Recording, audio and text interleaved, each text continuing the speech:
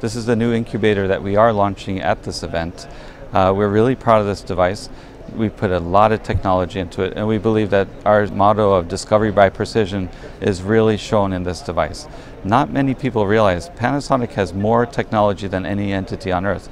We have over 183,000 active patents at any time, and what we've done is taken some of those core patents and we've put that into this device. When we're looking at the environment, there are two main factors. One is heat.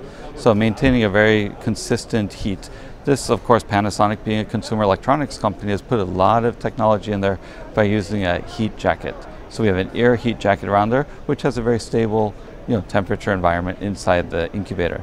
Second one is carbon dioxide recovery. What we have is probably the quickest recovery time of any incubator on the market. Of course, when you're a researcher, you're opening and closing the incubators. You're taking in and putting in cells, taking out cells. So every time you do that, you are changing the environment inside that incubator. So what Panasonic has done is we've incorporated what we call an IR2 sensor. What we're doing is using infrared waves. We're trying to determine the level of carbon dioxide in there, which will of course let us know the acidity of the air in there. Another feature we have on this incubator, which we are really proud of, is this new LCD panel. This LCD panel can be operated with rubber gloves. It has all your data there, so the researcher can see from across the room how their cells are doing. We realized that for researchers, normally you'd want to take this data locally and use a USB port, and that's why we put that USB port on this incubator. Another technology that we have is what we call proactive contamination control, using what we call safe cell UV.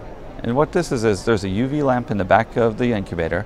So when you have air circulating in this incubator, it is continuously passing this UV bulb and it's purified. And then after that it goes down, and it's aimed the whole time at the water tank at the bottom. You have a shield in front of it, so it does not affect your cells at all.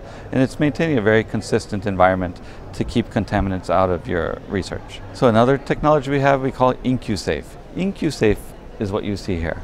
It looks very shiny. It's a copper alloy. Copper is one of the pure decontaminants out there, but of course with copper it's usually very dark. You're not able to see if there's any impurities or any problems or contamination in your incubator. What we've done is made it very shiny. So for the researcher, he can see my incubator is still shiny. It's a copper alloy. It's one of the best preventive contaminant controls out there. Finally, what we have is we call hydrogen peroxide decontamination. You'd basically put the hydrogen peroxide in there, run it through your system. The hydrogen peroxide has become a gas. We turn on the UV light automatically. It breaks down that gas and it makes it into water and oxygen, providing you the perfect environment to do very good cell research. The final thing that we have done, which we are really proud of, is we've reduced the number of components by 80%. This is truly amazing, we believe. What you're doing is you're taking out 3 shelves, a water pan, and the back cover, which is covering the UV light. Those 5 parts you take out, turn on the H2O2, and you decontaminate. We feel that discovery by precision, we knew it was very important for researchers to have more time to discover things.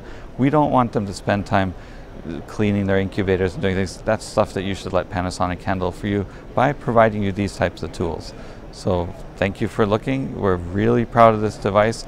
We hope you'll come take a closer look at it, and this has been our CellIQ Incubator series. Thank you.